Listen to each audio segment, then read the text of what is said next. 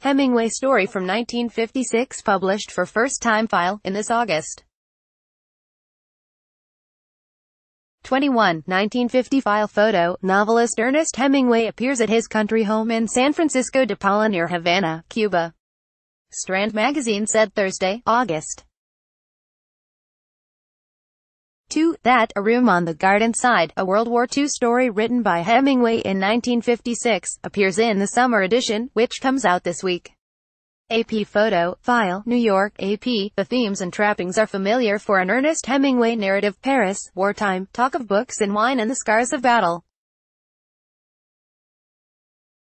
But the story itself has been little known beyond the scholarly community for decades. A Room on the Garden Side, written in 1956, is being published for the first time. The brief, World War II-era fiction appears this week in the summer edition of the Strand magazine, a literary quarterly which has released obscure works by Raymond Chandler, John Steinbeck and others. Hemingway's deep love for his favorite city as it is just emerging from Nazi occupation is on full display, as are the hallmarks of his prose. Strand managing editor Andrew F.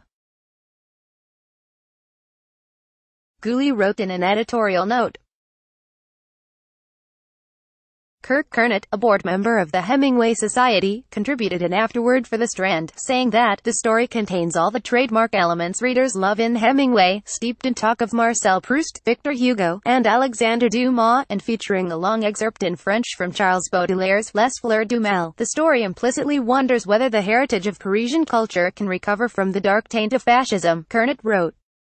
War was a long-time muse for Hemingway.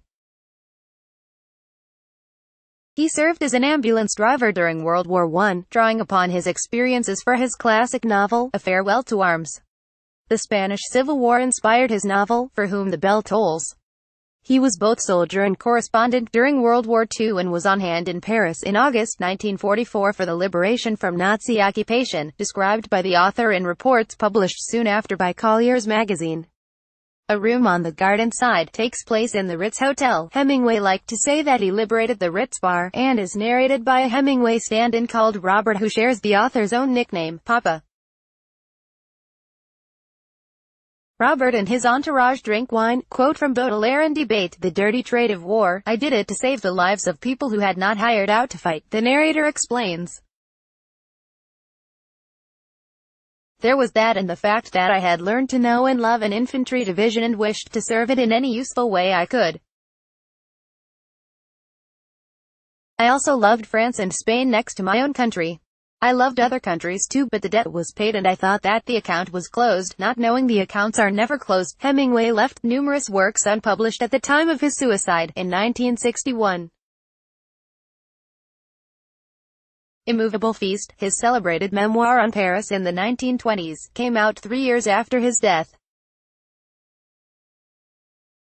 Other posthumous Hemingway books include the novels, The Garden of Eden, and Islands in the Stream, and The Dangerous Summer, a non-fiction account of bullfighting.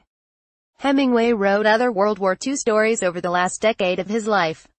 In August 1956, he told publisher Charles Scribner, Jr.